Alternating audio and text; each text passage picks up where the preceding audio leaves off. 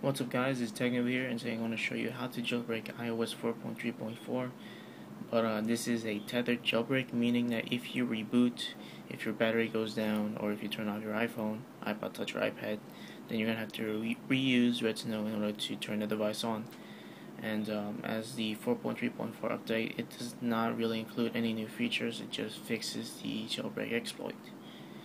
And so I'll post the links in the description to the Red Snow for Mac and Windows and the firmware website, so you can download your respective firmware for your device. So first thing, we're gonna go into Red Snow, and you're gonna see Red Snow exe. I'm gonna go right click, go down to properties, go to compatibility, and check on this run this program compatibility mode for Windows XP Service Pack 3, and then click on run this program as administrator. Click apply and then press OK. Once you got that, you're gonna go double click on Red Snow. You're gonna get this window here. It's gonna tell you to browse for your iOS firmware 4.3.4. So we're gonna browse. There it is. So it's gonna be processing the firmware. Just give it some time. Alright, IPSW successfully identified. So let's click next.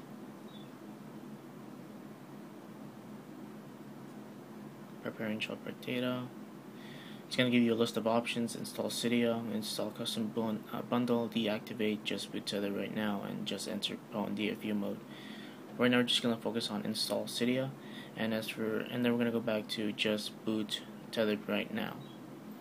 So we're just going to click next, and it's going to tell you to make sure your device is both off and plugged into the computer. So I'm going to do that right now. Alright, so we got our setup here. This is my iPhone 3GS. It's already turned off and it's already plugged in. And in our window here, we have Red Snow to be clicked next on. This is going to tell us to hold the power button and then hold on to the home button in a certain amount of steps. So I'm going to do that right now. So click next, hold the home power button for 3 seconds, then hold the home button for another few seconds.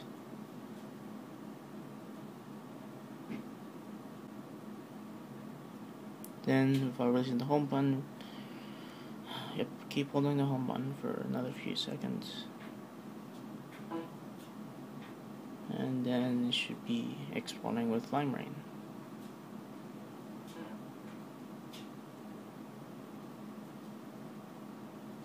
And you get the white screen, and you get the jailbreaking data screen. So we can let go of the home button right now and continue on to our computer. We're done with the computer now, so let's just look at the iPhone itself.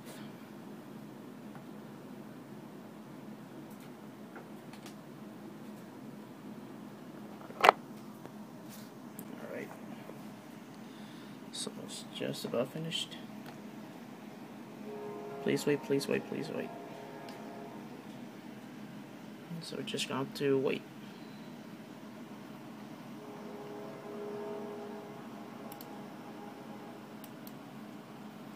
I'm gonna go ahead and skip ahead while that's done finishing up, and I'll catch you guys later.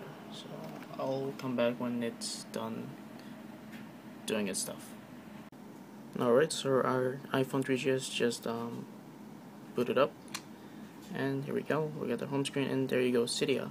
So now you can't really run Cydia because it's not really open yet. So what you gotta do is turn off your iDevice. Whoops. Wow, this is difficult using a camera and using one hand, so there we go. And so we're gonna have to run Red Snow again. So let's do that right now.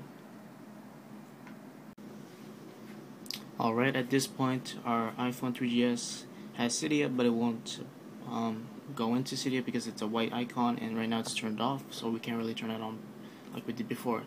So now we're gonna run Red Snow again. We're going to get the same window that we got before. We're going to browse for the IPSW. Next.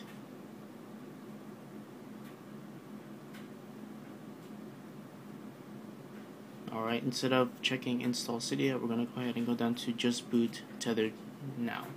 So now what we're going to do is do the same thing we did with the iPhone 3GS when we first used the hold on to the power button, hold on to the home button steps again. So we're going to do this again.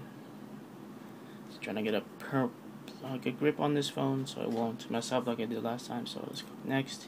Hold down the power button, hold the home button,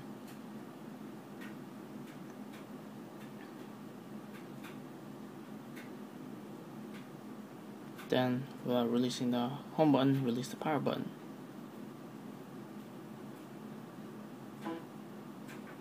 Waiting for exploding with flying rain. If you mess up, you can always go back. If you're stuck in recovery mode, all you gotta do is just hold the home button and the power button at the same time, which you can find on Google. So right now you can see we have the pineapple logo and our screen on our computer. It's already done. So we're gonna go back to the iPhone. So we're down on our desktop here.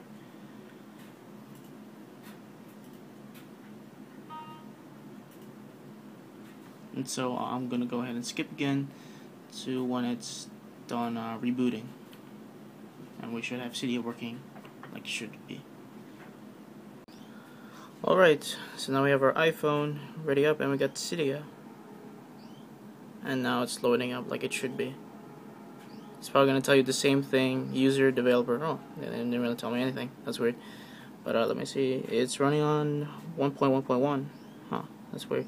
But it's telling me I'm running on iOS 4.3.4. So that's good. And everything seems to be working good. So like I said, remember, if you're going to be downloading Winterboard or any tweaks that have to reboot your device, then you pretty much have to use Red Snow again. And for some reason, I still have the white icon for Cydia. But yeah, I'm not complaining. Cydia seems to be working pretty good. So yeah, that's all I gotta show you guys. If you have any more questions, please leave a comment. Please rate, comment, subscribe, and yeah, stay tuned for more future videos of iOS jailbreaks.